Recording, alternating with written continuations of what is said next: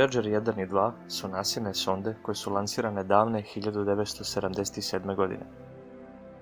Ove impresivne letelice su i nakon više od 40 godina i dalje aktivne. To su najudaljenije letelice ikada poslate sa planete Zemlje.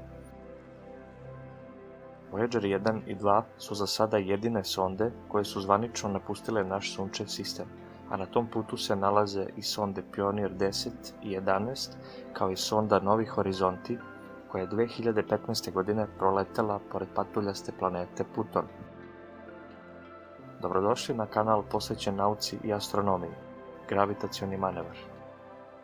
Zajedno ćemo proći kroz istoriju Vojadžer sondi, podsjetit ćemo se detalja njihovih bogatih misija i prikazat ćemo neka od fantastičnih otkrića koje su nam pružile ove dve izuzetne sonde. Tokom 60. godina 20. veka pojavila se ideja o takozvanoj velikoj turneji Sunčevog sistema, gdje su se stvorili optimalni uslovi da letelice prolete pored više planeta tokom jedne misije. 1977. godine prvo je lansiran Vojadžer 2 sa ciljem da proleti pored Jupitera, Saturna, Urana i Neptuna. Vojadžer 1 je lansiran nakon nekoliko meseci i imao je glavni cilj da proleti pored Jupitera i Saturna.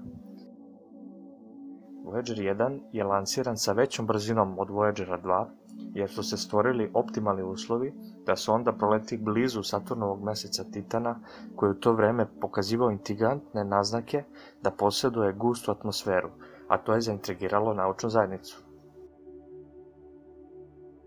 Tokom 90. godina Vojadžer 1 sonda je prestigla Pionir sonde i postala je najudaljenija letelica ikada lansirana sa zemljene površine.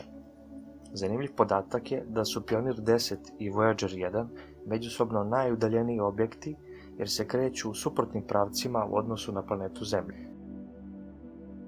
Vojadžer sonde se napajaju pomoću radio-termoelektričnih generatora, koji pomoću nuklearnog raspada stvaraju neophodnu struju za svoje instrumente. 2 godine nakon lansiranja, Vojadžer 1 je prilazio planeti Jupiter i uslikao ove fantastične fotografije najveće planete našeg Sunčevog sistema. Tokom svog prolaska kroz Jupiterov sistem, sonda je imala priliku da detaljnije prouči satelit Io, gde je uočen potencijalni dokaz aktivnog vulkanizma, zatim Evropu, Ganimed i Kalisto. Već sledeće 1980. godine Vojadžer 1 je stigao do Saturnovog sistema. Tokom svog prolaska kroz sistem detaljnije su analizirani sateliti Titan, Tetis, Mimas, Encelad, Rea i Hyperion. Nakon istraživanja ovih sistema otpočela je druga faza misije, a to je putovanje u duboki svemir. Vojadžer 2 je imao veoma sličnu putanju kao i Vojadžer 1. Prvi susret sa Jupiterovim sistemom omogućio nam je bliže posmatranje meseca Io, gde su potvrđena posmatranja sa Vojadžera 1, koje su naslućivale vulkanizam na tom Jupiterovom satelitu. Sonda je stigla do Saturnovog sistema 1981. godine, gde je uslikala ove fantastične slike Saturnovih satelita. Interesantan deo ove misije je tek sledio, jer je letelica za sledeću metu imala sisteme Uran i Neptun, koji su mnogo dalje od Sunca od prethodnih planeta. Put od Saturna do Urana trajao je čitavih 5 godina. Ovo je bila sjajna prilika da naučnici vide taj sistem izbliza kao nikada do tada. Otkriveno je dodatnih 11 satelita oko Urana. Vojadžer 2 je proleteo pored satelita Mirande, zatim Ariela, Titanije, Ambrijela i Oberiona. Tokom misije otkriveno je da Uran ima veoma neobičan nagib svoje ose rotacije. Naime, osa rotacije je skoro pa horizontalna sa orbitom planete, što čini Uran veoma neobičnim u našem Sunčevom sistemu. Takođe je otkriveno da Uran ima prstenove. 3 godine kasnije, putujući brzinom od preko 20 km u sekundi, sonda je stigla do poslednje planete u našem Sunčevom sistemu, planete Neptun.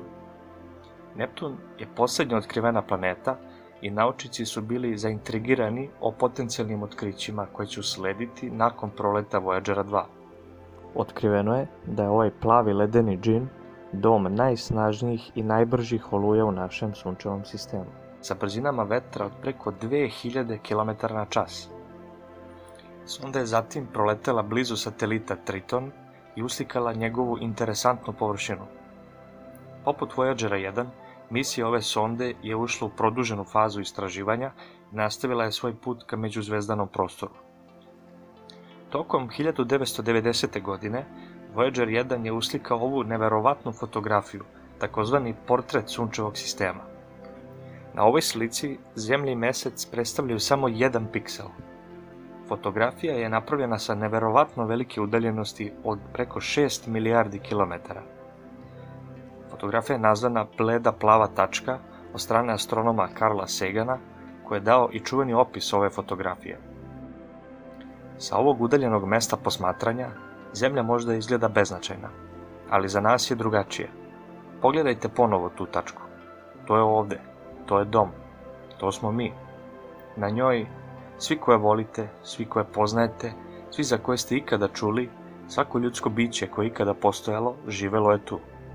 Skup svih naših radosti i patnji, hiljade samouverenih religija, ideologija i ekonomskih doktrina, svaki lovac i svaki sakupljač, svaki heroj i svaki plašljivac, svaki stvaralac i razarač civilizacije, svaki kralj i seljak, svaki mladi zaljubljeni par, svaka majka i svaki otac, dete puno nade, pronalazač, istraživač, svaki učitelj morala, svaki korumpirani političar, svaka superzvezda, svaki vrhunski vođa, svaki svetac i grešnik u istoriji naše vrste. Svi smo živeli tamo, na čestici prašine zaklonjenoj zrakom sunca. Hvala što ste gledali ovaj video. Ovo je prvi deo od 2 dela posvećenih ovim neverovatnim misijama koje su nam otkrile neverovatne detalje planete u našem sunčevom sistemu. U drugom delu ćemo se pozabaviti čuvanom zlatnom pločom koje su nosile ove 2 sonde. Otkud to da poruka na srpskom jeziku bude na najudaljenijoj letelici ikada lansiranoj? Zapratite kanal kako ne biste propustili sljedeći video. Veliki pozdrav!